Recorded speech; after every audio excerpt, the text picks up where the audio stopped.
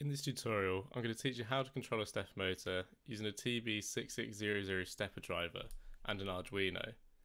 It doesn't matter which Arduino board you're using, they will all have the same output pins which are used in this example. The first step is to set the parameters for the stepper motor. On the faceplate of the stepper driver, you can see two tables.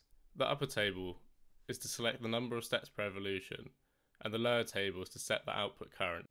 To select a parameter, we use the switches on the top of the stepper driver, which correlate with the tables. In this example, we're going to set the steps per evolution to 6,400.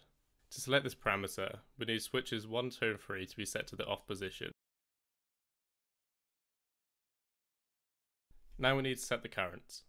I'm going to be using a NEMA 11 stepper motor, which requires an input of 0.67 amps. This is in the range of 0.5 to 0.7 amps as shown on the bottom table, so we need to set the switches 4, 5 and 6 to the on position.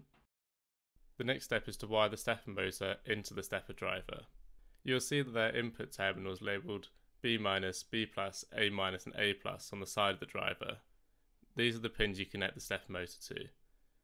Most manufacturers supply a datasheet showing which cable is which. For example, if we go to the Steppers Online website and go onto any stepper motor's product page, we'll see which cable goes to each input.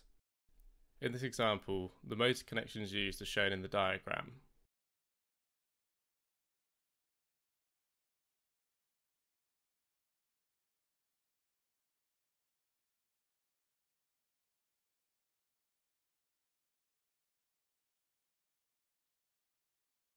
Once the motor is wired in, then we can connect the Arduino. The top 6 terminals are the ones used for the Arduino. The top 2 are the enable inputs, which can be used to turn off the current supply to the stepper motor.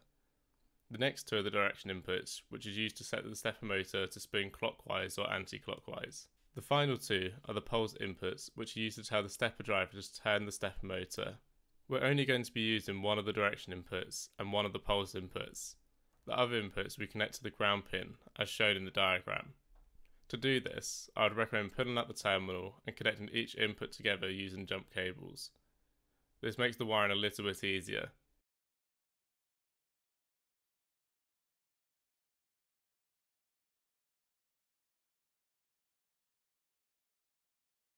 We then connect one of the direction inputs and one of the pulse inputs to the Arduino's digital pins. In this example, I'm using pins 2 and 3 as shown in the diagram. It doesn't matter which Arduino board you're using because they all use digital input pins and have a ground pin connected to them.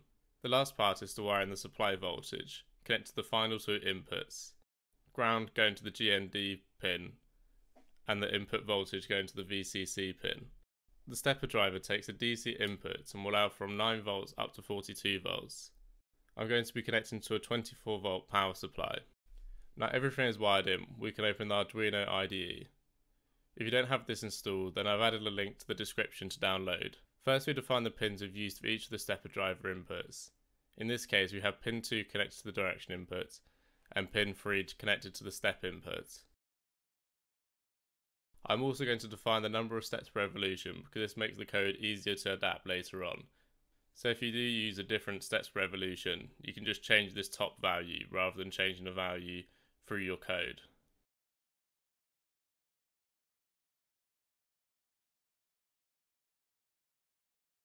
In the void setup section, we set the pins used for the stepper driver as outputs using the following syntax.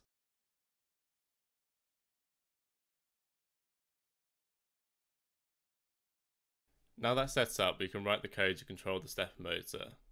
To make the stepper motor move, we need to pass in a step signal. Initially we create a for loop so we can pass in multiple step signals.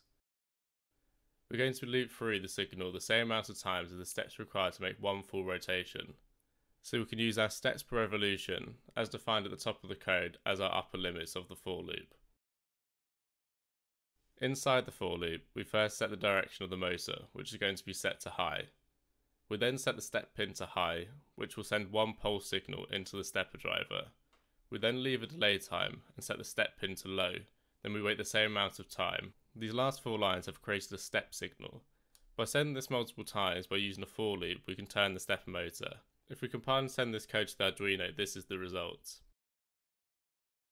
Now if we decrease the delay time, we can increase the frequency of the step signal, which will make the stepper motor turn faster, which we can see here when we compile and send the code to the Arduino.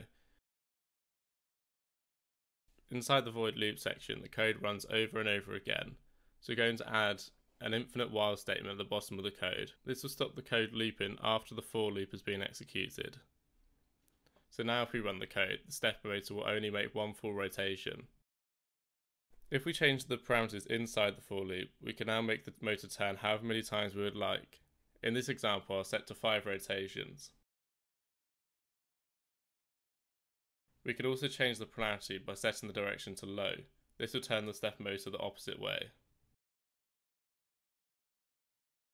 This is now the end of my tutorial to control a stepper motor using a TB6600 Stepper Driver. If you have any questions, then please leave a comment below.